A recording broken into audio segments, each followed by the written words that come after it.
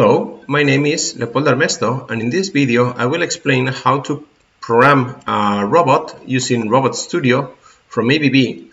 And the idea of the video is to generate a path in order to mechanize a set of letters using, in particular, the IRB 140 robot. So the first thing we have to do is to just simply select the solution with a station and virtual controller.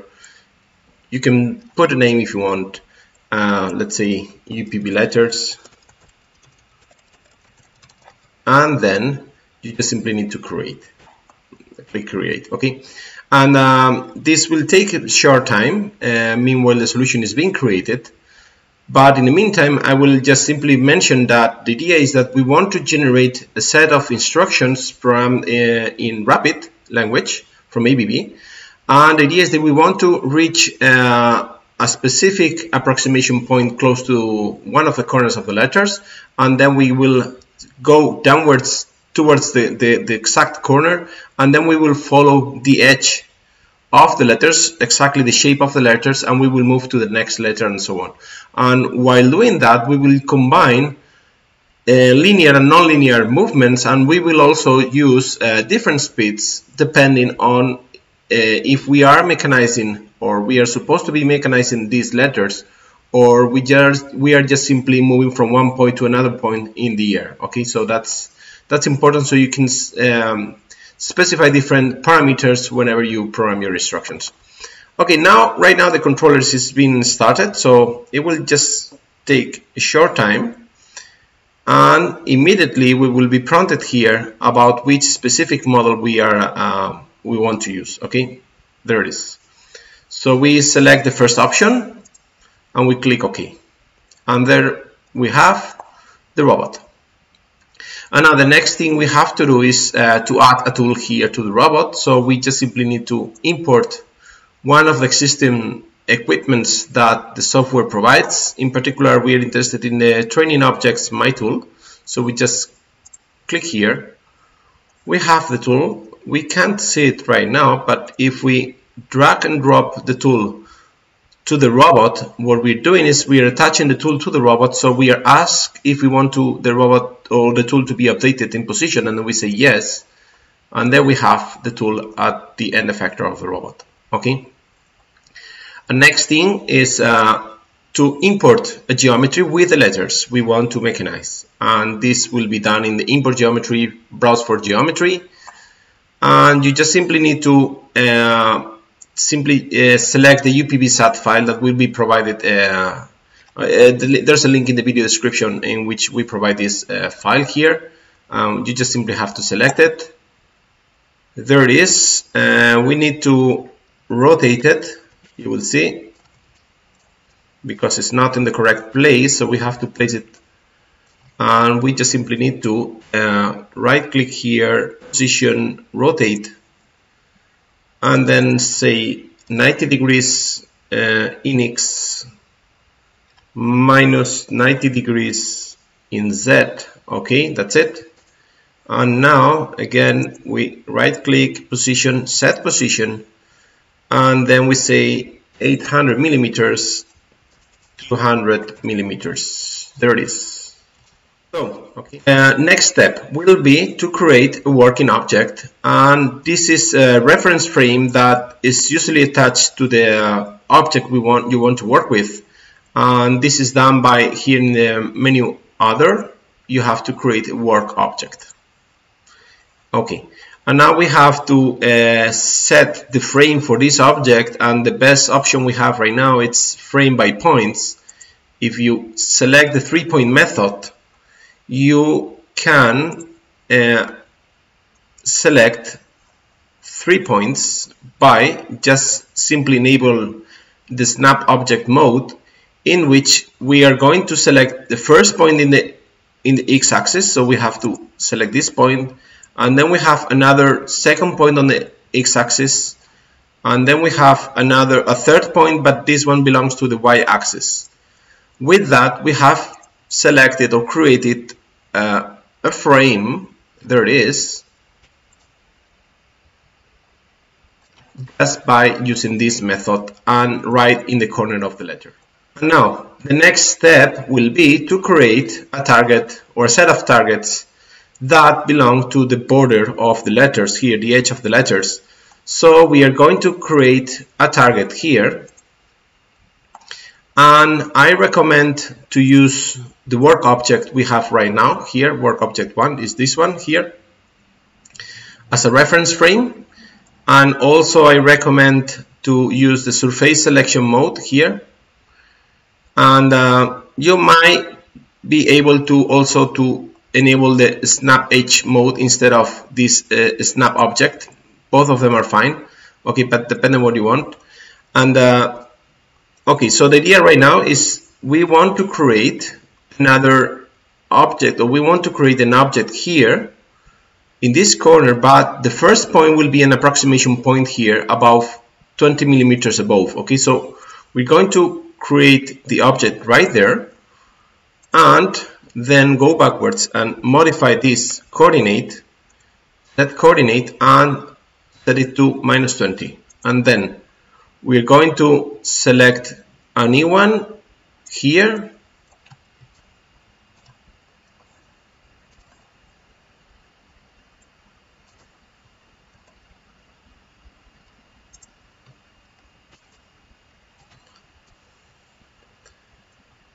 no, sometimes, as you can see, this point here was not correct, so let's undo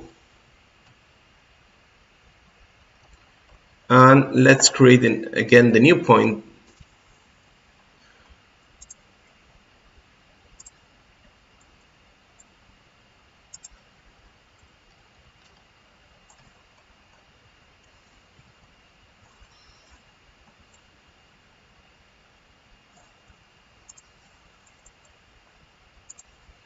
There it is.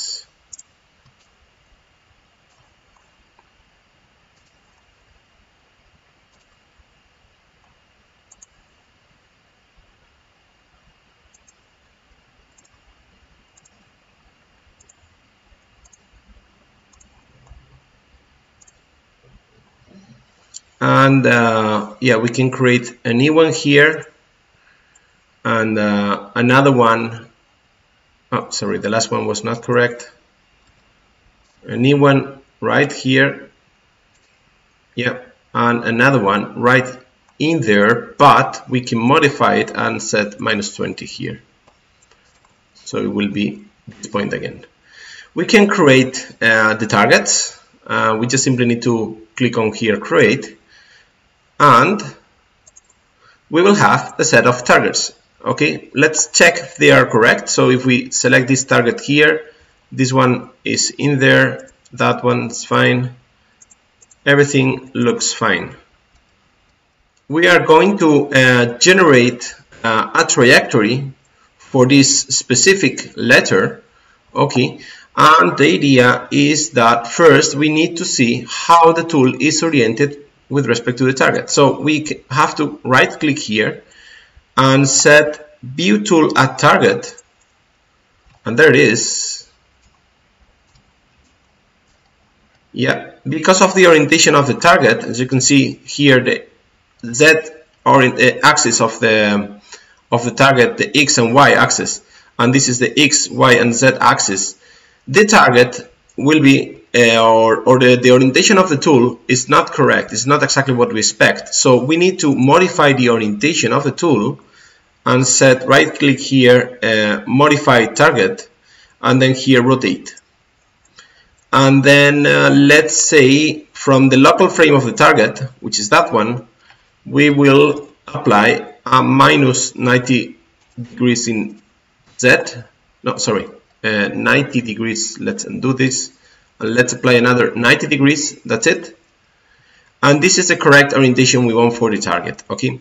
So now once we have this target at the correct orientation, then we can just simply copy the orientation and then select with the shift key, select the rest of the targets and copy. Apply orientation. That's it. So all targets now will have the correct orientation. we want to create a path with all these targets. So first thing we need to do is just simply, we don't want to see anymore the tool at target option. There it is. And now we want to create a set of movement instructions to generate a trajectory here. So we have a template here in which we specify which are the default instruction we are going to use, and we are, let's say, interested in doing a trajectory at the velocity of 50 milliseconds per, or millimeters per second, sorry, with an accuracy of Z0, which is a very good accuracy, but it's a non-stopping point, it's a flyby point. Okay, and then we use my tool, that's correct, and then the working object one, which is the one we have created. Okay, so this is by default the instruction we're going to create. So once you have modified this, you just simply need to select all the targets and right click there and say add to a new path. There it is. We can just simply modify the name of the path, let's say path U. That's it. And then if we deploy this option here, we have all the instructions. Okay, the first one, usually it's a move J instruction, so we have to modify this instruction just simply by modify instruction, sorry, edit instruction, and then say, okay, this is a joint instruction because it's easier for a robot to reach this point here. With the joint instruction, we can also increase the velocity to 300 and let's say also increase the zone so that it's not that accurate. It's not necessarily that accurate. Okay, we just simply apply this. So this is now is a move J instruction, and now for instance this trajectory here belongs to this line here, and then this one could be done with slightly higher velocity than the usual mechanization velocity. So let's say we want to have 100 millimeters per second velocity, but it's usually convenient to have a fine option here because we want this to be a stop point and then we start with the trajectory. So this is a fine point here, and then we have the whole trajectory there, and the last one, this is this trajectory here. This has to be another fine, so we'll stop at the end of the trajectory, and then we just simply move upwards to a higher velocity with not necessarily that accuracy. Okay, so that's correct. And now also take a look at this one and this one, for instance. These two move L instructions, because we're moving in a straight line, so this is the default instruction we selected. Here is not doing the curve, so we have to select both of them and then right click and say modify instruction and convert to move circular. So now it's a circular instruction, so we have to do this thing here also for that one. Let me see.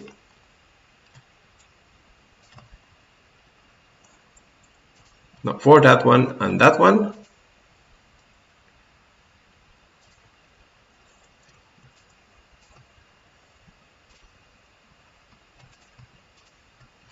These two.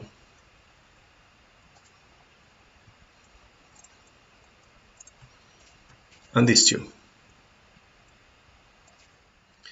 Now we can repeat the same procedure to generate the targets and the paths for the rest of the letters. So I will leave all these steps for you because it's a very tedious step. I have already explained how to do it with the U letter, so you can do the same thing with the P and the V letter.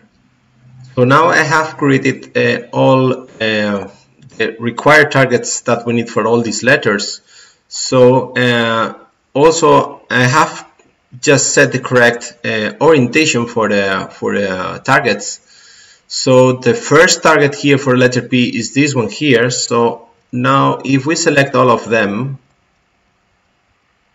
including this whole thing here, yep, all these targets here, we just simply right click there and add a new path for the letter P.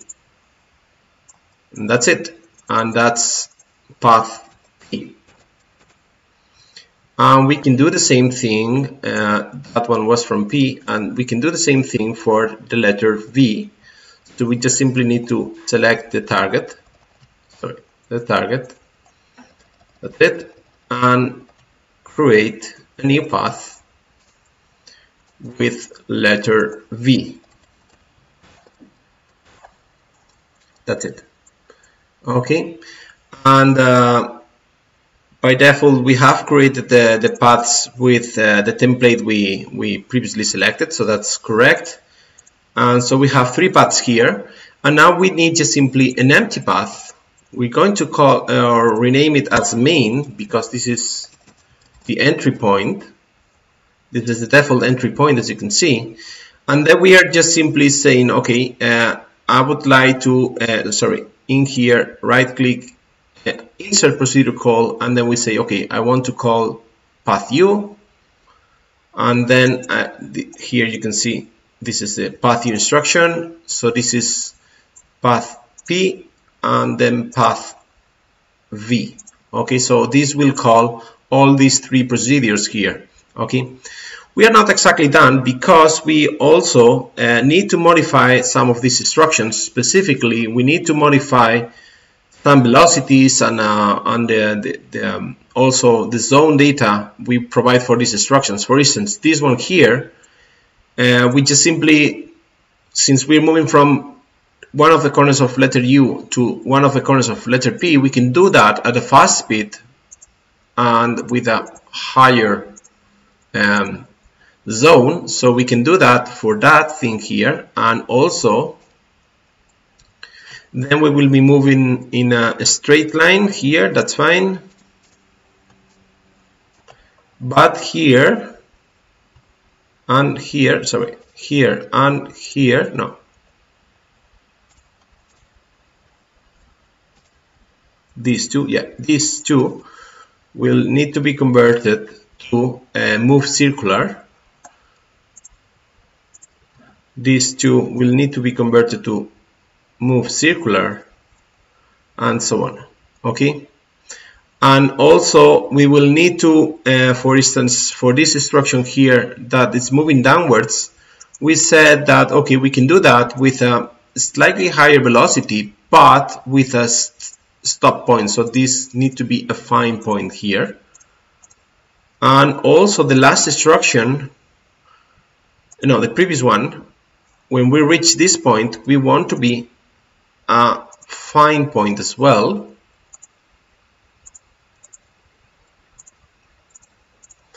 And this upward instruction there, going to that target there, will be a trajectory with a velocity 100 and the accuracy could be 5 millimeters. Okay, and then that one will move to the next target, which will be this one, but 20 millimeters above. Okay, so that's the idea. You can do this for, or you can just try to complete all the necessary steps to make all curve things and adjust the velocities and the zone data.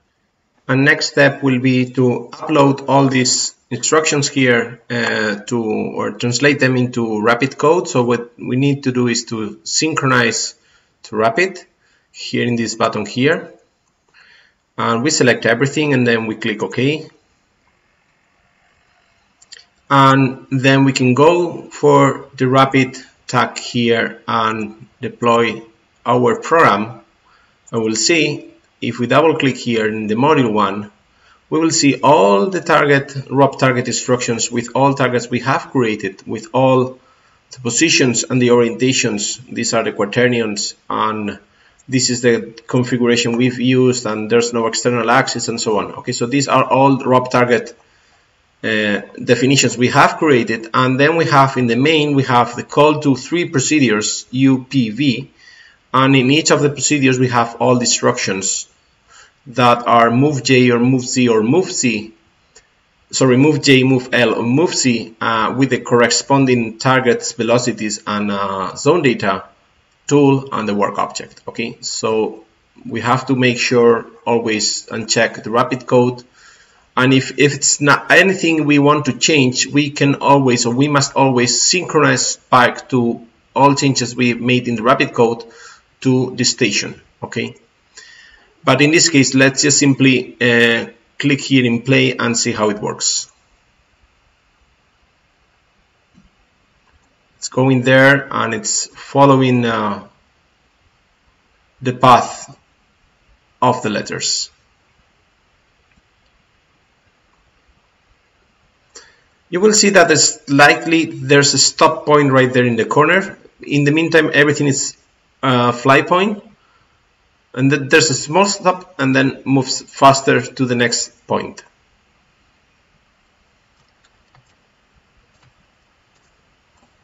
If you want, you can disable all these targets. You can hide them.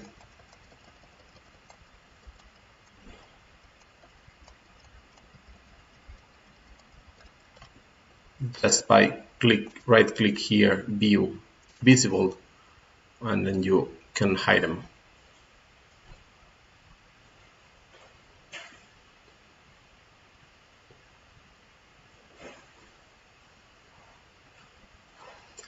Okay, so thank you very much.